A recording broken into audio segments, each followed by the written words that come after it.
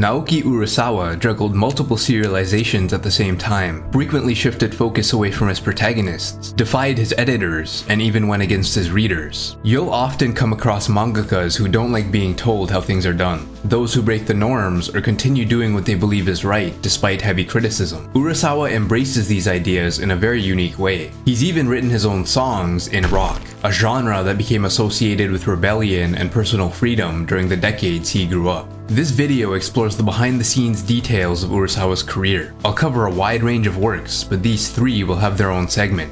Let's dive in.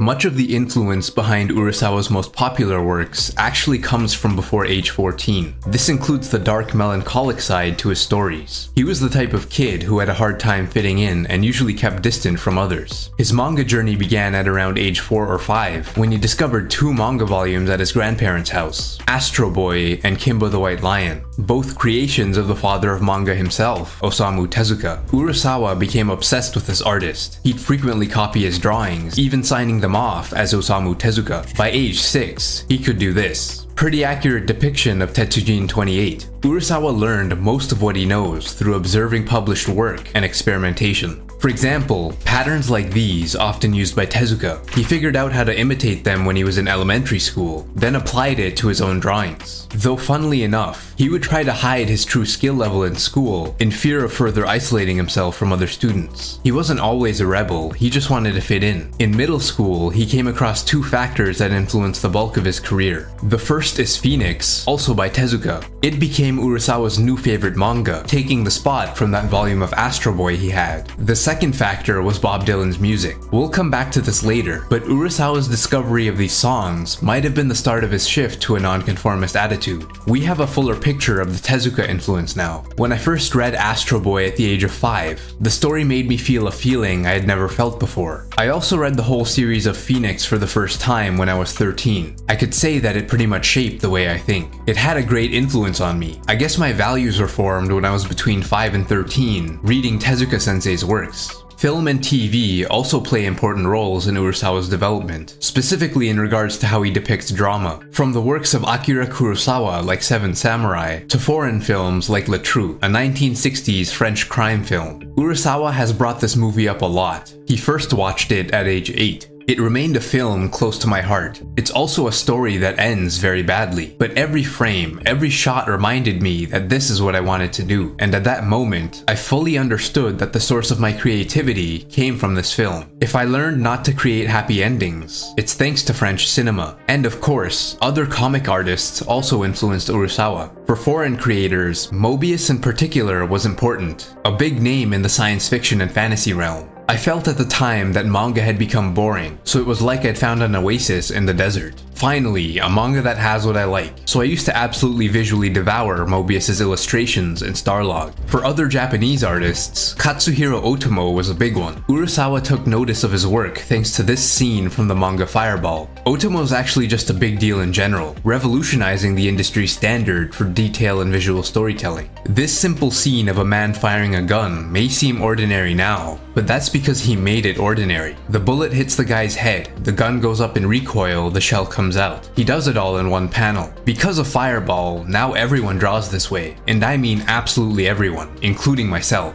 It opened the door. It was the beginning of the manga of our age. But here's the most important lesson. What Otomo taught me is, if there's something your artistic sensibility tells you to do, you've got to speak out. This is a pretty small example, but when I was doing this talk with Otomo as part of an ad campaign for the film adaptation of Spriggan, the cameraman asked us to pose with our fists raised, to which Otomo replied, "Let's not." And the cameraman backed right off the idea. Until then, I'd always done as I was told, so I was surprised at how easily he just shut it down. All it took was a "let's not," and we didn't have to do it. It was actually Otomo's pre-Akira work that resonated with him the most. Akira was designed to appeal to a wider demographic. Urasawa supports this decision and thinks it was smart, but it just didn't impact him the same way. He admired many other artists too, some of which also showed him that it's okay to break the rules. Fujio Akatsuka, Tadanori Yoku, Shotaro Ishinomori, Taro Okamoto, and more. Despite this passion for manga, Urasawa didn't want to become a mangaka. He graduated from Meisei University with a degree in economics. He went in for an interview with Shogakukan one day, for a business role of course. As Urasawa's about to finish university, he starts job hunting. The places he's applying happen to include Shogakukan. Since I was going to interviews with publishers anyway, I might as well ask a professional to look at the manuscripts I had been working on. A Youth Sunday editor there didn't care for his work, but as he was leaving, the chief editor of Big Comic Original passed by and took a look. He said, "This is better suited for Big Comic, not Youth Sunday." He takes Urasawa over to the Big Comic Spirits editing department and gets him to enter a 1982 new manga artist competition, a contest he ended up winning with an unpublished work called Return. Urasawa couldn't believe it. This was the first time he seriously considered pursuing manga professionally, and he decided to give it a try for about a year. The key limitation and strength of Urasawa's early manga style was its niche appeal. This is a big reason why it wouldn't have worked in Youth Sunday, and it's also part of why he didn't want to make a career out of manga. In order to sell commercially successful work, you need to design stories meant to be commercially successful. Mainstream, if you will. Exceptions apply. When the editor looked at the manuscript I submitted, they pointed out things I had already critiqued myself. It was like, even after hearing a professional's opinion, I still think the same. No matter how many storyboards I submitted, they'd say things like, "Why are you always so niche?" And I'd just think, well, because I am niche. A year after winning that award, Urasawa kept on with his manga career. This was when he met Takashi Nagasaki, who seems to have helped him break out of that niche a little. Nagasaki is a very important contributor to most of Urasawa's works. He serves this unique role of editor, collaborator, and co-writer. His name is actually on all of these. Someone told us, "You two weirdos should team up." So when he asked me, "Do you have any ideas?" I said, "I've been thinking of a story where someone wakes up as Ultraman but dies after 3 minutes." And he said, "That's interesting." A pretty awful story, really. I thought it was strange that someone would find that interesting, but here we are, still working together after 25 years. Urasawa did some assistant work under Toshio Nobe for less than a year at some point,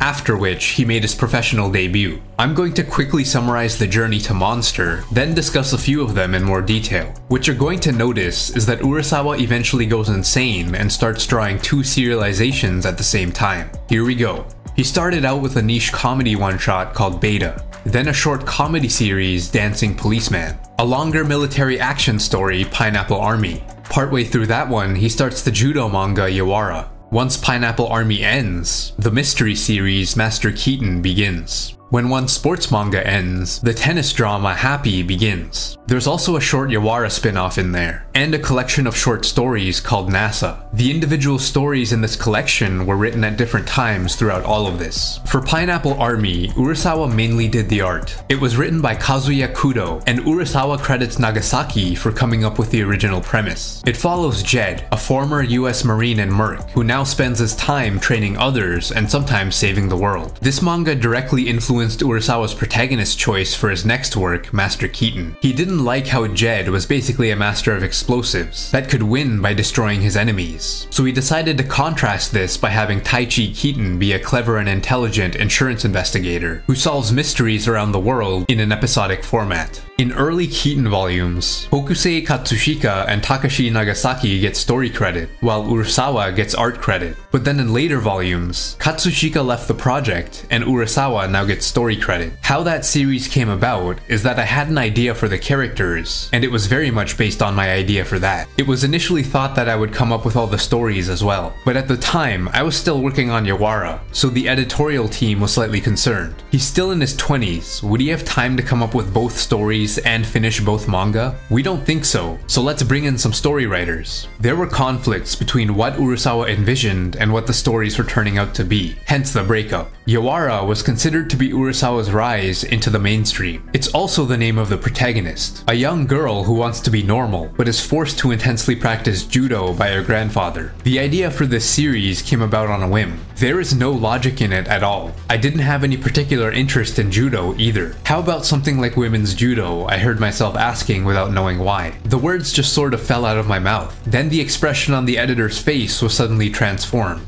He said it sounded interesting, so then I scribbled out the whole comic from the story down to the characters. He decided to go through with the series because women's judo wasn't a popular sport. It gave him a chance to show off his range. From my perspective, Yawara was an exercise in figuring out what kind of structure makes a hit manga. In a way, I was critiquing manga through manga. Even though he started stepping into mainstream writing, he tried to incorporate his niche style into the work. I think the fact that a work like 20th Century Boys became so widely accepted is the result of how much time I spent gradually making niche elements more familiar to the general public. What's really cool about Yawara's production is that it was kind of a race and bet against time. The story's endgame involves Yawara competing in judo at the Olympics. However, women's judo didn't become an official Olympic sport until the 1992 Games in Barcelona. The manga started well before that. Judo was going to become a demonstration sport in the 1988 Olympics, so Urasawa had to imagine this future event, then bet on it becoming an official sport in the 92 Olympics, all while writing the series in real time leading up to that event. Urasawa was more aggressive with the niche elements in Happy. It's a depressing series about a girl who has to excel in tennis in order to avoid prostitution. I wanted to create a story that was a bit wild. At the time, I felt that I was being considered too serious, so I was looking for a way to express my true nature. But it's very difficult to reveal it, and it's also embarrassing. I read it again after a long time to publish the deluxe edition, and I was so moved that I was surprised by my own emotion. This one wasn't so well received, and sales eventually plummeted. The public wanted something more like Yawara. There's a particular review of Happy that hit Urasawa hard. It said, "The only person who hasn't given up on this manga is Urasawa, but he fought for Happy and saw it through to the end. I believed in the interest and quality of this manga, and most people didn't like the plot. But when I was working on Happy, I wondered why people didn't realize it was a good manga full of qualities." We've already seen Urasawa challenging editors and breaking norms, but he also just straight up broke Shogakukan's format a couple times. Pineapple Army's cover is a photo of a model gun. It doesn't feature characters. Dancing Policeman's cover took inspiration from American art books. He did Yawara's color pages in green and blue, while Shogakukan would have everyone use red and black normally. Then he ditched color altogether near the end of the series. To conclude, why is it that Urasawa keeps making manga non-stop? I would definitely prefer not to have to keep going from deadline to deadline. It feels like the hurdles I have to clear just keep going on forever, and I'd like to be able to stop. The problem is, if I do stop, I don't think I'd ever be able to come back. As 1994 came to an end, we got a series that was kind of a long time coming.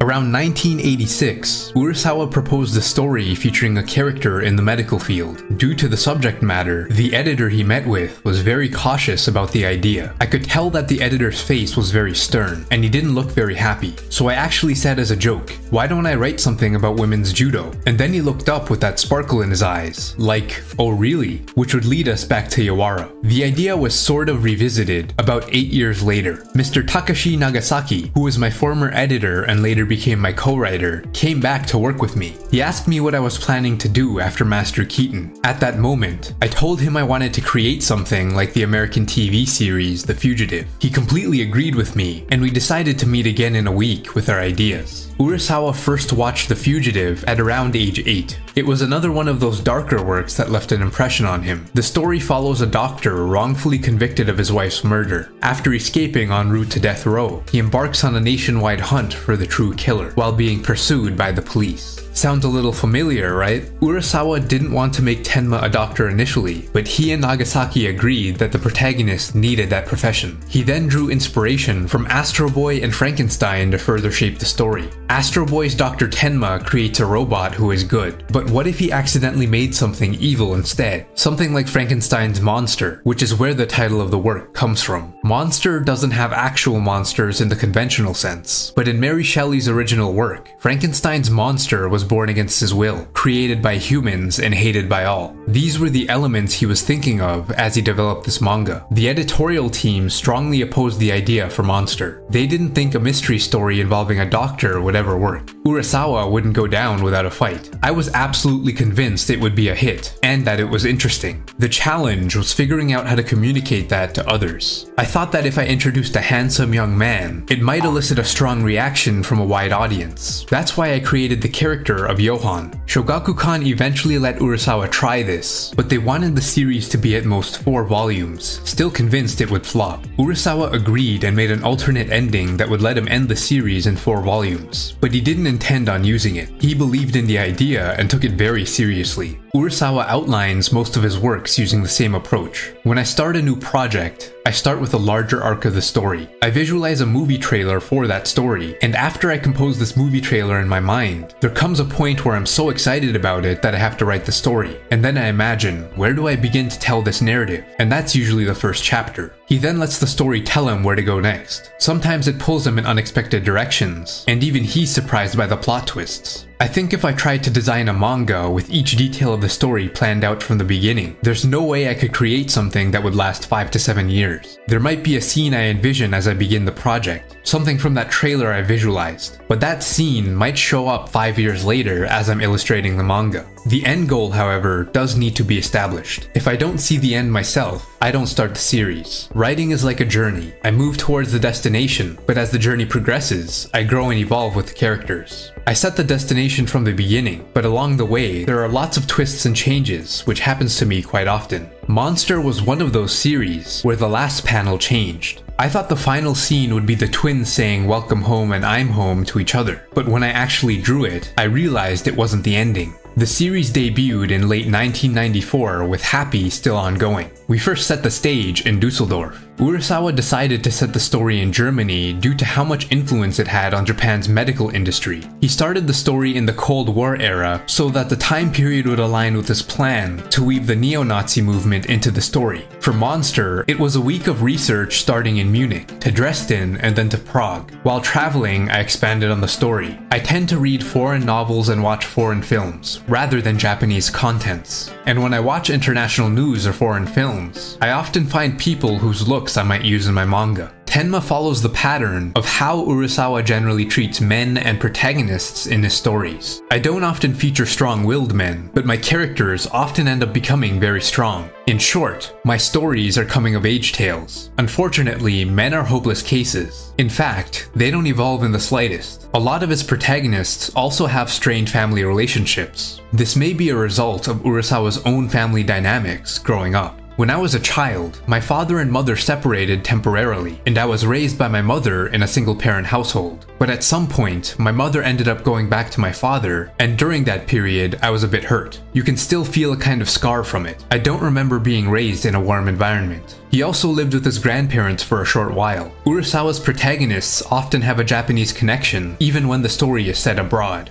I create manga primarily for a Japanese audience, and for them to identify with the characters, I need to give them a connection to Japan. At the same time, perhaps I, as a Japanese person, put myself in that context. I would understand characters of Japanese origin better. When the murders are introduced and Tenma is forced to flee, the mystery elements of Monster take center stage. However, Urasawa's interpretation of mystery is quite broad. I don't actually like those traditional mystery stories, as in let's guess who's done this. The stories that would end with a detective going on and on about it, you know the ones. I believe the definition of mystery is much bigger than people think it is. For example, just a chance meeting between a man and a woman is a mystery in itself. So any story that draws people in, where there is a hinge, that is a mystery. As Tenma traverses through East Germany to Munich, the story will often shift focus away from the protagonist and develop supporting characters. If it were up to me, I would write stories without heroes, featuring only supporting characters. This shows just how possible it is to work solely with secondary characters. I think it's been since middle school that I've had trouble creating heroic characters. I find it hard to believe that such extraordinary men could exist. In my opinion, it's too good to be true. This results in character-focused stories that do an excellent job of depicting both the good and bad aspects of human nature. Despite his traumatic experiences, Dieter doesn't lose his sense of right and wrong. He serves as an interesting contrast to Johan. Since the day of my debut, everyone has always told me that I'm good at drawing children and the elderly. I find them interesting because they can't be at the center of society, probably due to the fact that they don't have much responsibility. They are forgiven even if they go too far in doing something. However, in the future, due to the aging population, I think this theory of mine will change. Officer Lunge seems to take inspiration from Police Lieutenant Philip Gerard from the Fugitive TV series. Kind of looks like him too. Gerard relentlessly pursues Dr. Kimball from that show. Initially, it didn't matter whether the doctor was really guilty or innocent to him. He needed to track him down because it's his duty to enforce the law. The way the dynamic between Tenma and Lunge progresses is very similar to that of Gerard and Kimball. On Nina and Eva, all the women in my works, without exception, are incredibly strong. Do I have some kind of complex? Aside from that, all the women I know are really strong. I portray them exactly as I see them. I believe that those who depict sensuality are unruffled, free in some way, believing that sensuality is an art form. Unfortunately for me, I confess that I still feel a certain embarrassment.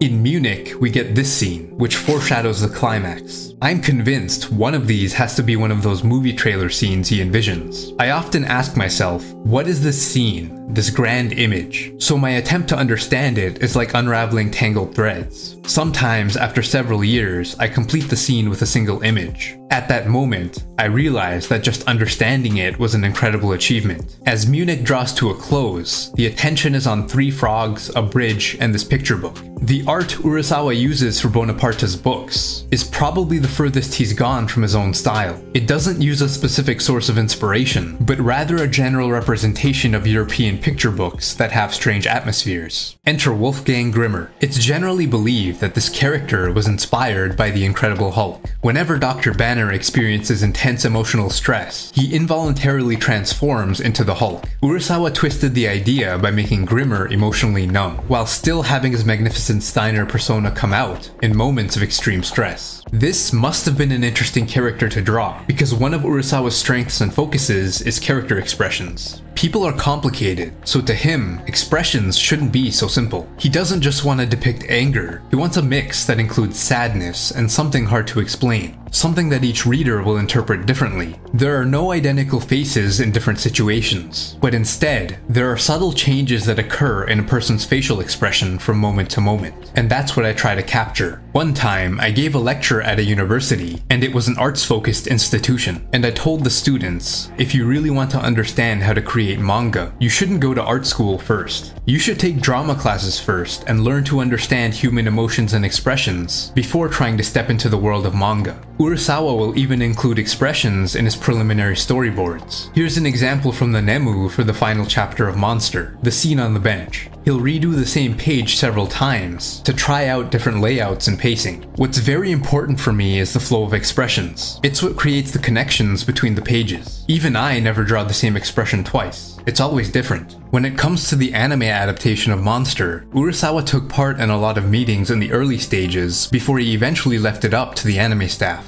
It's important to note that Naoki Urasawa's directives were very precise, especially for Tenma. After a certain point of the series, he had to hold himself with his head down and a slouched back. It's those kinds of instructions that were passed on to the whole staff. That's why the series is uniform. Masao Maruyama has been a constant presence in all of Urasawa's anime adaptations. He understands the difficulties of producing these very well. To Maruyama, the fact that they were able to adapt Monster into a 74-episode series was a miracle in itself. He didn't want to make many changes too. It had to adapt everything and be faithful to the original source. And finally, when it comes to Urasawa's endings, they aren't always well received. I think what I want to say is all in the manga. The readers actually reading it and feeling something in their heart is what I want to say. There are some trolls online who criticize the manga, but even they say that they've read it to the very end. I feel like it's not resolved. He's not giving me the answer, but he's doing it on purpose really, just to make it not too obvious. Urasawa addresses this by referencing a Bob Dylan song called Like a Rolling Stone. It has this lyric, how does it feel? I think that epitomizes my work, really, because I'm not trying to tell the readers about the ending or the conclusion. It's more that I'm throwing a question at them. How does it feel?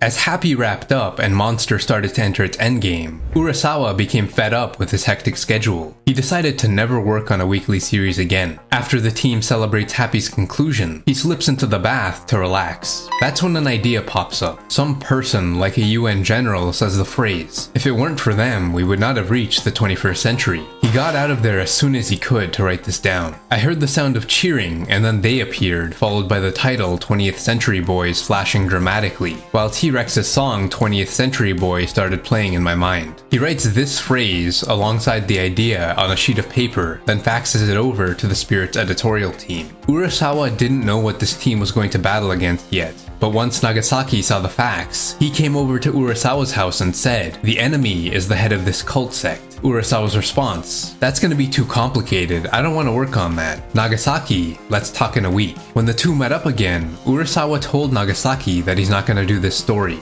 However, he thinks that the name of the leader of the sect is Friend. Nagasaki was convinced this was going to be a hit. This was around 1998, and thinking about that line from the UN Secretary General, I realized, if this story is going to happen, it has to start within the 20th century, meaning it needs to begin in the 1990s. I thought, I have to start this right away. And here we go again. I've basically explained the premise already. 20th Century Boys is about a group of childhood friends unraveling the mystery surrounding this organization and its leader. A mystery that somehow connects back to their pasts when they were kids. The manga expresses several aspects of Urasawa's own childhood growing up, including his personal connection to rock music. He started playing the guitar in middle school, around the same time he discovered Bob Dylan. This guy's a major figure in folk, rock, and country music, but he didn't adopt electrically amplified rock until around 1965. This resulted in a lot of controversy and criticism from fans of his folk music. Concerts would sometimes turn hostile, but despite that, Bob Dylan continued to sing rock. This gets into the deeper side of his impact on Urasawa. The most rock and roll musician in the world, in my opinion, is Bob Dylan. Every time I see him, he's changed. He's different. That's very rock.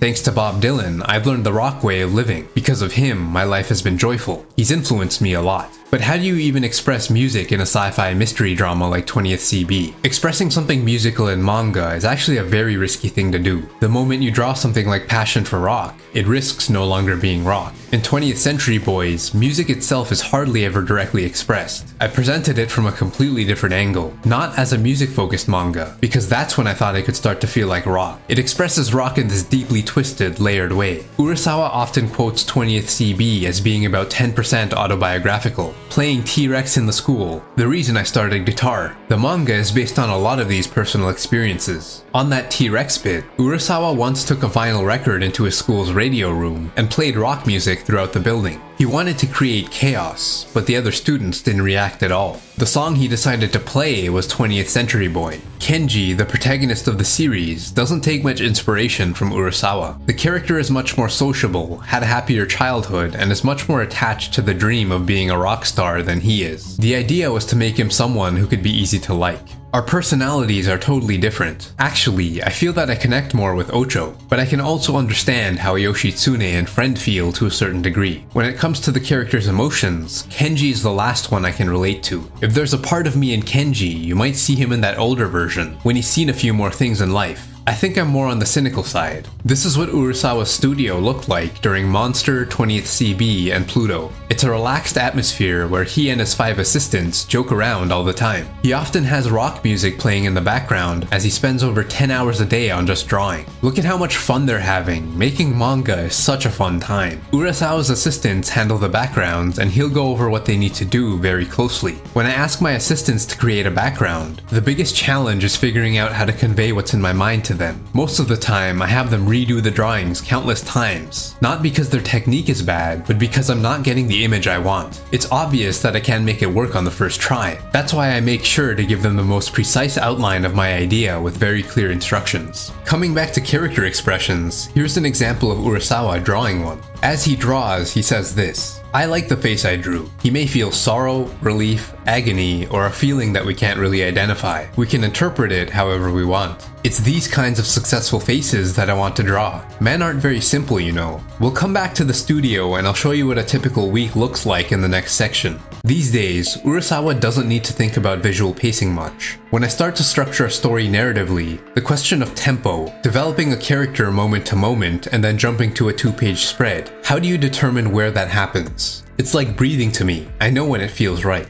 But as we discussed before, when Urasawa's playing the long game, he sometimes surprises himself. Chapter 1 of 20th CB depicts a scene where this girl pulls away a curtain to reveal a robot. We won't understand who this girl is or what this scene means for a long time. Urasawa also didn't know who this girl would end up being. He saw this scene in one of his movie trailer visualizations and added it in. He later surprised himself when he developed the twist that's revealed in Chapter 50. The Japan World Exposition of 1970 is a major event in 20th CB. It's also a real-world event that attracted worldwide attention, even having the same theme, progress and harmony for mankind. Urasawa was in 5th grade when this expo happened, and just like Kenji, he couldn't go. He really wanted to be there, but his parents said it was too expensive and there were too many people. Yet, if you were to ask me why I absolutely had to go, I have a hard time coming up with a clear answer. In the manga, there are scenes of characters discussing how they had to see the moon rock, or whatever cool thing at each pavilion. I'm the same way, simply listing off the things I wanted to see. But that's not the reason I wanted to see them. It's difficult to consolidate the intensity of the expo. 20th Century Boys marks my attempt to. Beyond 20th CB, many of Urasawa's works use a style of storytelling where chance encounters and random meetings between two parties can have unexpected consequences years down the road on other characters. To him, world history in general is a large combination of these elements. Urasawa extends this idea further by having his protagonists age over the course of his series. He thinks that one of the most interesting themes of his work has to do with how people change over time. At what point do human beings turn towards evil? No child sets out to become evil. They all love heroes. So, when does everything start to go wrong? When someone is considered evil, it's the others who see them that way, while they believe that what they are doing is just. They're not even trying to be evil. I wondered, where does evil come from? He also makes the point that the notion of what is good and what is evil changes over time. Kenji is an example of this. At one point in the story, he's seen as a bad person, but at another, he's seen as good and just. He depicts the two states as two different eras. As 20th CB was reaching its climax in April 2006, Urasawa's health finally caught up to him. He injured his left shoulder so severely that his publications had to be put on hold. It was so bad that this person, who I think may be his physiotherapist, said this. As his whole body was deformed, his two shoulders could no longer support this kind of deformed movement, which explains why his left shoulder became disarticulated. In general, athletes are forced to retire when their bodies are in this state. You can imagine my surprise when I learned that Mr. Urasawa was drawing with a body in such a state.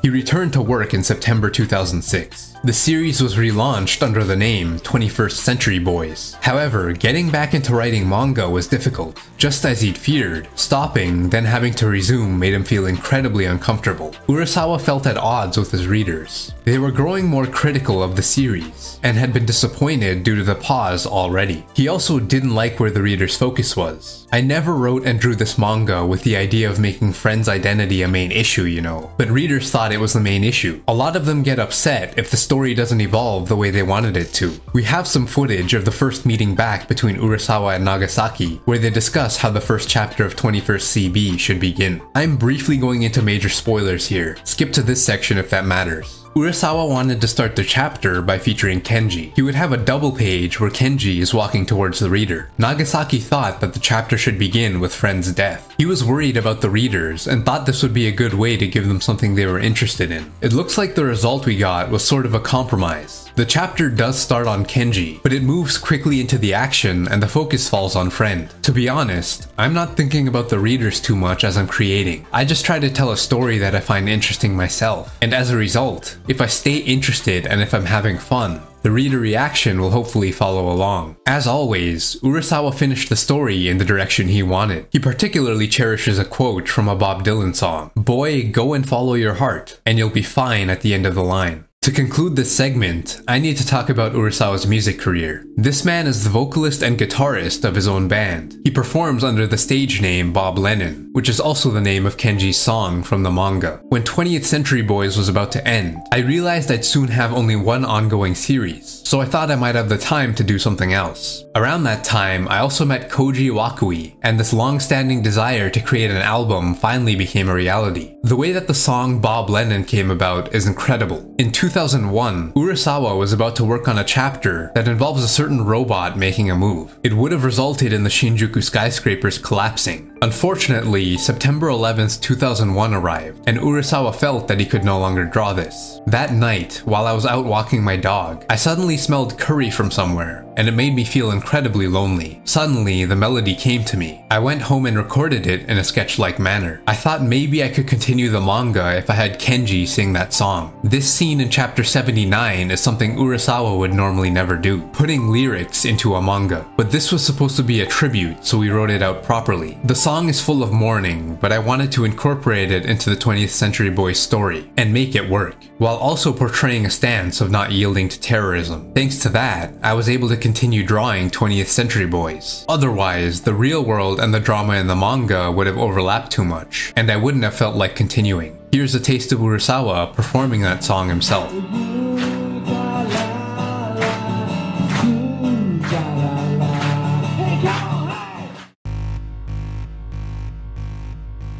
Let's go back to that volume of Astro Boy from Urasawa's grandparents' place. It was a story called The Greatest Robot on Earth. Pluto is a reinterpretation of this story. It's turned into a darker mystery series that follows Gesickt, a robot detective trying to get to the bottom of a series of murders, both robot and human. Tezuka originally set Adam's birth date to be in the far future of April 2003. As that day approached, Tezuka Productions encouraged the manga industry to do something special to commemorate the event. Urasawa expected most people would make a drawing or something like that, so when he met with his editors about it, he asked, "Is there any manga artist with the guts to remake The Greatest Robot on Earth?" To which they responded, "You can do it yourself." He was very against it, but after hearing about this incident, Nagasaki took another trip to Urasawa's place. It turns out that both of them were big fans of Greatest Robot on Earth, so they started talking about the idea. They thought Gesickt was really cool, and that it would be interesting to tell the story from his perspective.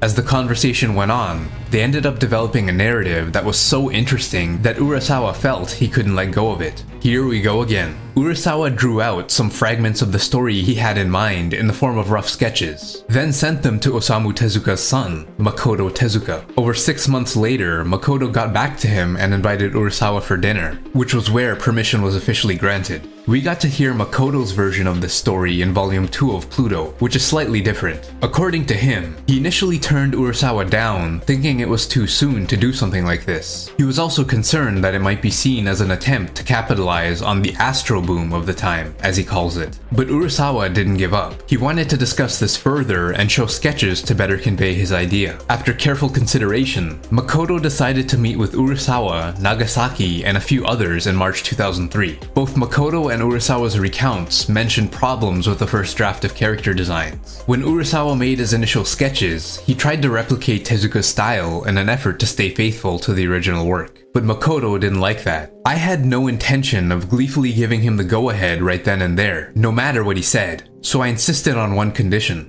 I made him promise that he would create the work in his own style and make it his own work. I said this because the initial character designs and sketches Mr. Urasawa showed me betrayed a certain deference to Tezuka's work and looked more like an imitation. Adam would be immediately recognizable by anyone as Adam, and Gesickt had the same face that Tezuka had used in his original manga. After getting permission to proceed, Urasawa started getting cold feet again. To understand why this task feels so impossible to accomplish, you need to understand what this Astro Boy arc means to Urasawa. Greatest Robot on Earth was the saddest, most impactful work he had read up until he discovered Phoenix. He has a hard time describing why, but it has to do with how this isn't your typical good versus evil story, and how uncomfortable the ending made him feel. These days, he no longer thinks it's all that heartbreaking. But imagine getting the chance to remake the works you've been admiring since you were 4. The thing you thought was unsurpassable and set you on your manga creation journey. Naturally, Urasawa felt physically sick and even broke into hives, which lingered on for a good chunk of Pluto's run. There was also the question of whether his body could handle it.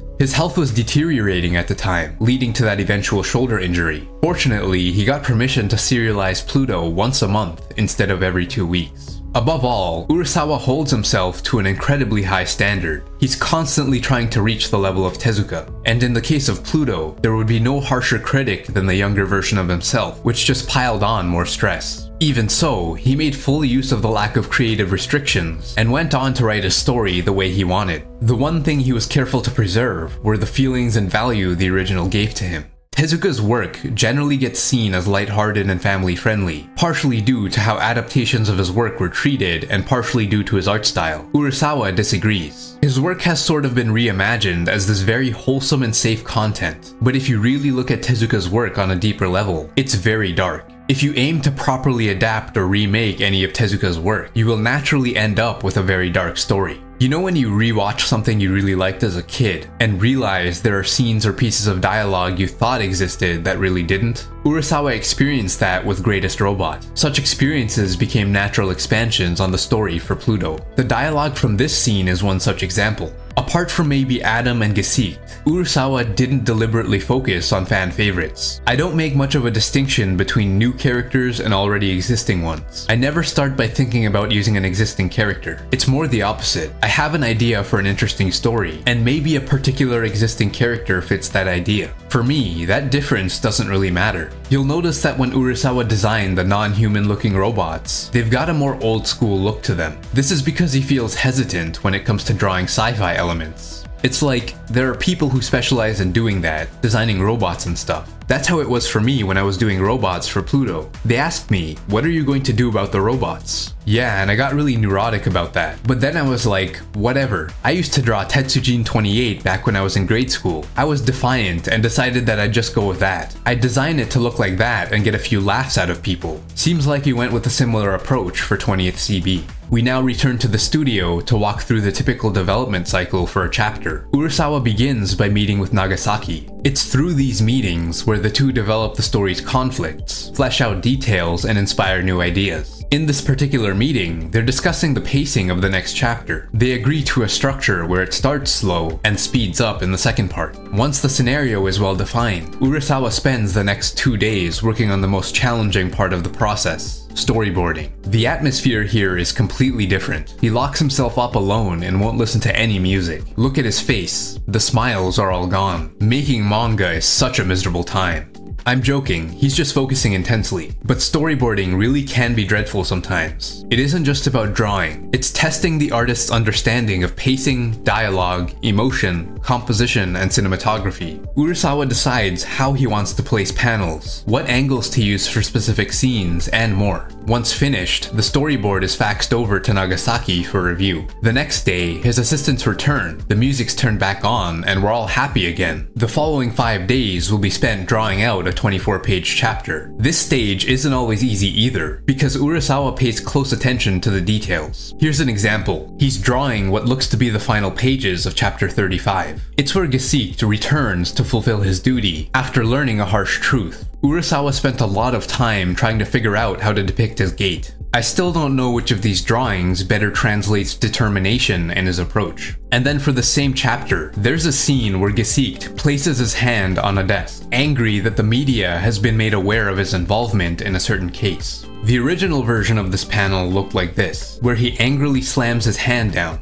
Nagasaki called the team just 30 hours before the chapter was due, concerned that this desk slam was too human of a behavior. Urasawa agrees and redraws the already completed panel. On the day of the deadline, it's a rush to get it finished. An editor arrives at 10 PM to pick it up. Urasawa will often cut it close, but he's pretty good at meeting his deadlines. The way he handles making 2 manga at once is that one of them will be a weekly serialization, while the other is semi-monthly. He will alternate work between them in a cycle. An example he once gave was this: 6 deadlines a month, until Pluto relaxed that a bit. When asked how he can make such high quality work as if he was a machine, Urasawa had an interesting response. It's fear. The fear of taking shortcuts that could cause me to fall. To escape this fear, I need to focus and take care of each chapter one at a time. Without going into detail, Pluto has a lot of sad elements, a common trait among Urasawa works. It's not that I focus on sad stories, it's more that I feel like when you focus on humans and the core of what humans are about, then that's just what tends to come out as the outcome. He also likes to add humor to his stories. It's most easily seen in characters like Kyoko from 20th CB and Jackie from Billy Bat. But Urasawa's definition of comedy is also broad. Everything makes me laugh. People's gestures, their tics, everything. What seems trivial makes me laugh. I used to observe these little things, and people would tell me that I was a bit mocking. In fact, I believe there's a strong connection between the words humor and human, meaning that when we think of humor, we imagine things that make us laugh, and when we observe humans, it ultimately makes us smile. The details of every human action make me laugh. Many people see Monster, 20th Century Boys, and Billy Bat as very serious series. But for me, there's a lot of humor in them, and when I draw those pages, there are many moments where the characters make me laugh. He once shared a Charlie Chaplin quote that he says is in line with his beliefs. Life is a tragedy when seen up close, but a comedy in the long shot. Consuming Pluto in the modern day, Urasawa's depiction of artificial intelligence and robots can't be ignored. Robots dreaming, feeling emotions. Looking back at Pluto today, Urasawa feels that he wasn't so off the mark when it comes to conflicts involving AI. The rapid evolution, surpassing human expectations, is something quite frightening. I can't help but wonder what the future holds. At first, I had a rather negative view of AI, but the other day, I saw some AI-generated artwork, and I actually found myself thinking, that's a really good line. The moment I thought, that's a nice line, I got chills. I was like, did I really just appreciate an AI-generated line?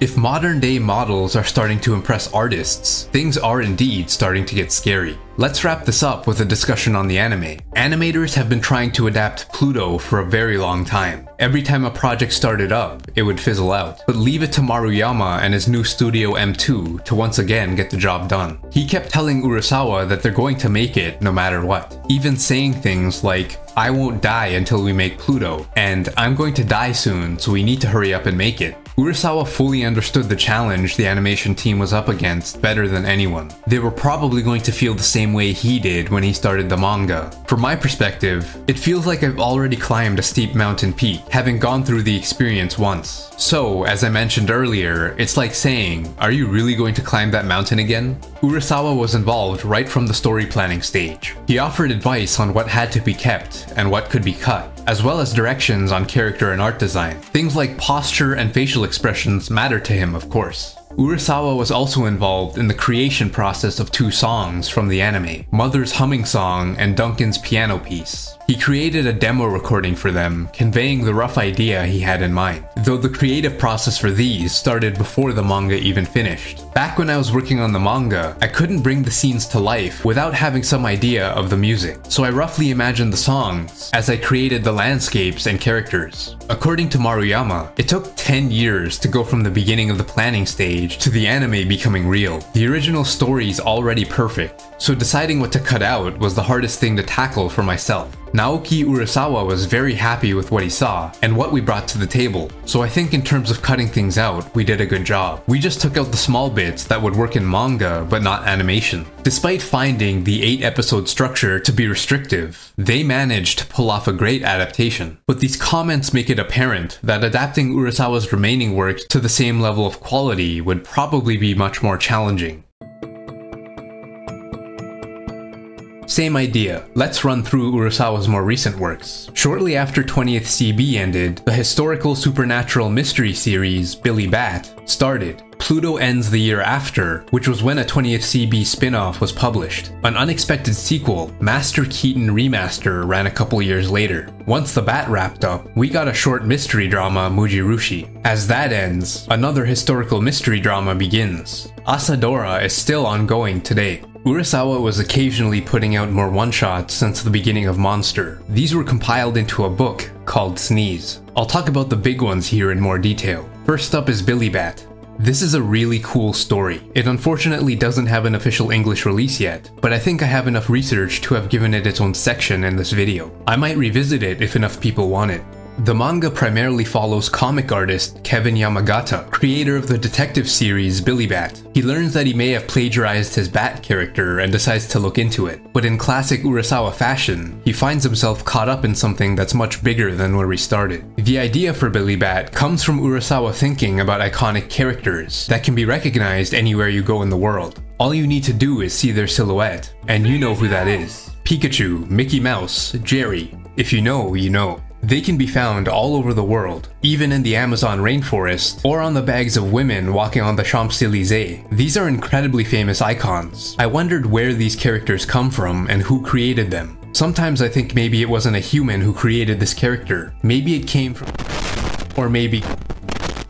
I was thinking about all these possibilities regarding the origin of these globally recognizable icons. I'm going to spoil the first 2 chapters and only those 2. Skip ahead if that matters. Urasawa attempts to fake out the reader right from the beginning. The entirety of chapter 1 is this unexpected storyline about a cartoon bat, and the author listed is Kevin Yamagata, not Urasawa. But it all makes sense in chapter 2, when we see we were actually just reading a comic within a comic. Apparently a lot of adults were fooled by this, and maybe even an editor-in-chief according to Urasawa. That part lasts 24 pages, and when I read it recently in volume form, I found it really quite long. And I say this as the guy who drew it. It felt like I kept it going for a little long, but I do think it worked well enough. It was Hergé and early Tezuka that I was channeling when I drew that part. Tezuka's art back then was just lovely. Master Keaton Remaster was never something Urasawa considered until around 2011. When he finishes a story, he does so with no intention of a continuation. He wasn't completely against it though, since he couldn't tell the story the way he wanted to from the beginning last time. But there was a bigger component to it. After the 2011 earthquake and tsunami, I went to visit the afflicted areas. People I met, victims of the disaster, told me how much they always liked Master Keaton as a character. I wanted to do something for them to cheer them up, so I decided to bring him back. With that, we got a continuation of the story with a sequel set 20 years after the events of the original. Mujirushi follows a man and his daughter as they encounter a Francophile who persuades them to join a painting heist at Le Louvre in Paris. This museum actually contacted Urasawa around 2013-ish, wanting to collaborate on something. The actual work started only after Urasawa finished Billy Bat at his request. The Francophile character he uses is called Iyami, and he's actually the creation of the famous manga duo Fujio Akatsuka and Kenichiro Takai. The idea of using Iyami came from Urasawa just not wanting to go to France during the winter for research. Iyami has never been to France, but he repeatedly claims that he has. This allowed him to begin developing the story without actually going to France just yet. It also gave the story a Japanese connection. Getting permission to use Iyami seems like it was much easier than with Greatest Robot. He contacted Fujio Akatsuka's daughter, who said yes without hesitation. And finally, Asadora. The story starts with a girl who ends up getting kidnapped when trying to find help for her mother, but it turns into a much bigger story spanning many years once again. Like with the Keaton remaster, Asadora's origin started with the Japan earthquake of 2011. I didn't want to create a dark, oppressive story. Instead, I wanted to depict a protagonist who could offer readers a sense of hope and strength to live. Naturally, that led me to create a female character. In my case, whether it's Monster or 20th Century Boys, when I write about boys, the stories tend to take a darker turn. Bright and refreshing male protagonists often feel somewhat disingenuous to me. So, when I decided to write a story about a woman who lived through the post-war period, it hit me. Isn't this just like an Asadora? Then I thought, why not create my own version of an Asadora? And that's how Asadora got its name. It's a bit of a cheeky title, isn't it? The story features the Isle Bay Typhoon incident of 1959, a real-life event where Typhoon Vera struck Japan, becoming the deadliest typhoon to make landfall on the country to date. Since he was born in 1960, Urasawa believes that the way his generation feels about that incident reflects how kids these days feel about the 2011 earthquake. It's something that they always heard stories about and wondered what it would have been like to live through. Looking back at the recent Urasawa works, you can see that he slowed down his pace. It takes quite a bit. 1 week to go from meeting with my editor to putting together a rough draft, and then another week to actually draw the thing. So, exactly 2 weeks. I can live something like a human life this way. Before, I was doing a weekly series and a bi-weekly series, which adds up to 6 chapters a month for 17 years. Really good call. Urasawa is 64 today, which puts him dangerously close to the age where a lot of mangaka have died. By his estimates, he was drawing 150 pages a month at his peak. Now he does about 48, though I bet he thinks that's nothing, cause he's heard that Tezuka could do 600 a month. This final quote is a bit old, but I don't think he'll ever change his mind. Drawing is a part of my daily life. For me, it's like eating or breathing, so I can't make the decision to say I'll keep drawing for the rest of my life. It's like deciding to eat until the end of my life. If you like these manga artist videos, here's some more you might enjoy, and stay tuned for more.